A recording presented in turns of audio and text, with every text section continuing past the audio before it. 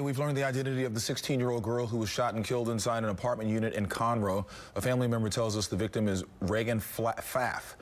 Two men have already been charged in connection with the incident. Channel 2's Sophia Beausoleil is live from Conroe where the shooting happened. Sophia. Well, Keith, the investigation is still ongoing, and they're trying to figure out how many people were inside the apartment. What was the motive behind this? Investigators told us today that they are still interviewing people, which is why they're not saying too much when it comes to what exactly happened earlier this week. As for Reagan's family, they are devastated, and a close family friend says that her parents need help because they're out of state and they're trying to get back, and they don't have a lot of money right now. 16-year-old Reagan Pfaff was going to be a junior at Montgomery High School this fall, but on Tuesday afternoon, her life was cut short. Disbelief, shock, anger, too young.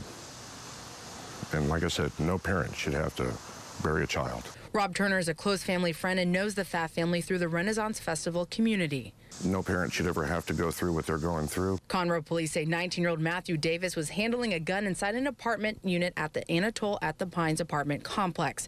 It's under investigation as to what led up to the shooting, but he's been charged with murder and manufacture or delivery of a controlled substance. 19-year-old Joseph Wilson was also charged with tampering with physical evidence and possession of a controlled substance.